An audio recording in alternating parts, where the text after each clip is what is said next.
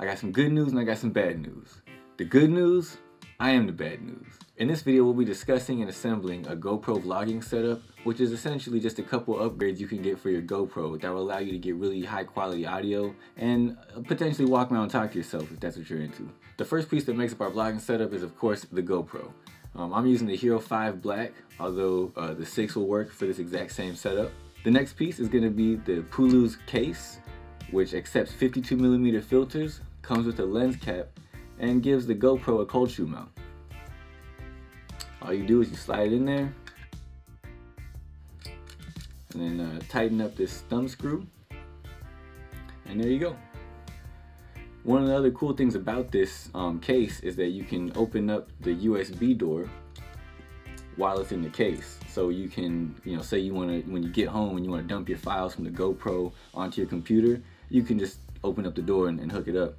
But that's also essential for hooking up the next piece, which is the GoPro microphone adapter. This just plugs in to the USB slot, a USB plug on the GoPro, and allows you to plug in a 3.5-inch microphone cable.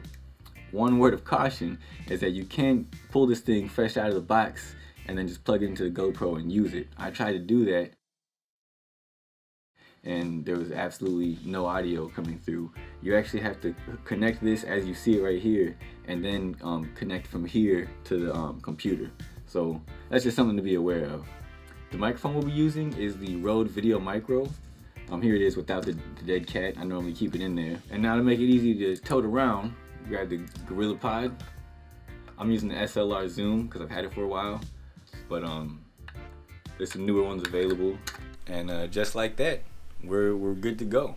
Definitely really helpful if you already have a GoPro and you just want to vlog with it. You can get super high quality sound, and even if you already vlog, it's just nice to have a smaller setup. One of the weaknesses, one of the things I don't like about it is that you can't actually use the one button mode on the GoPro. So like, one of the cool things about a GoPro is you can just hit the button and it'll automatically turn on and start recording.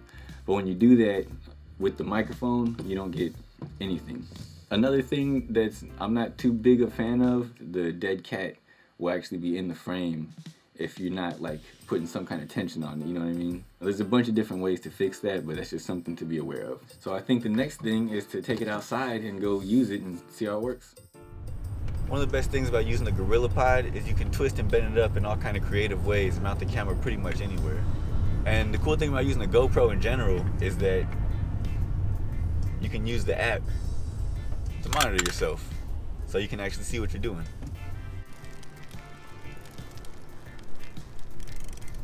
Not that I recommend it, but if you want to, you can mount it on your bike too. And of course, I almost forgot, you can do the walk around and talk to yourself thing. But of course, to do this and monitor yourself at the same time, you need 2 hands. Well, that about wraps it up for this video.